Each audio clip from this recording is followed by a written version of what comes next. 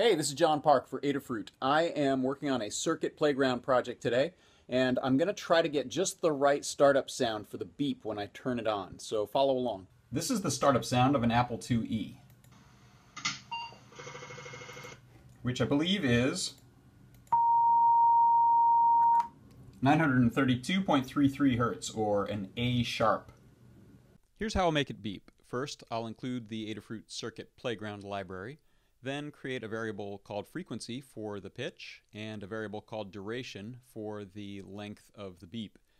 Then in the setup void, I'm going to initialize the circuit playground with the .begin, and then I'm going to play the tone with .playTone, followed by the frequency and duration arguments.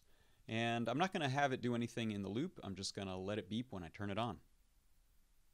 In Arduino, I'm going to head to board, it's picked, port, good, upload, compiles, oh, error, let me try that again, compiles,